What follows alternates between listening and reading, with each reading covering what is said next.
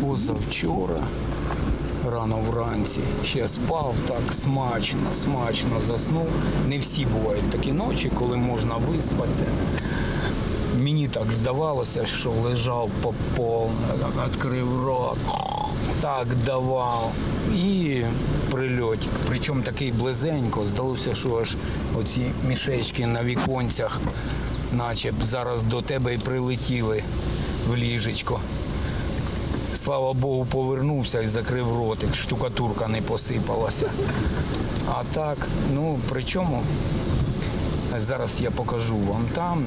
По Марьинке бьют из реактивной артиллерии, самоходных артиллерийских установок и другой тяжелой техники. Военные показывают, куда враг скорректировал орудие. Это жилой квартал. Возле окна как раз сидела. Мама говорит, первый выстрел слышала. Не знаю, как она чудом шла от второго выстрела. Потому что осколки, если бы там стекла, если бы не стекла, не знаю, она бы все посеченная была бы. 14-летняя Алина живет на этой улице. Ее дом пострадал от удара взрывной волны. Сам снаряд разорвался в этом дворе.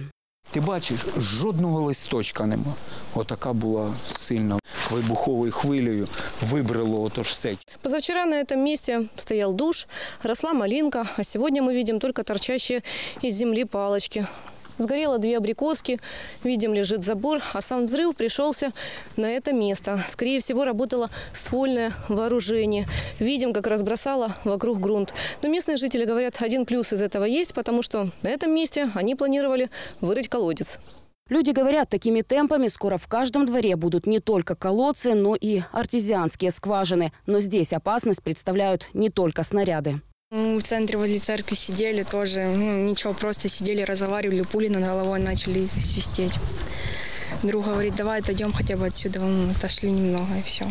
Через полчаса потом пошли домой. За этой улицей подконтрольная территория заканчивается.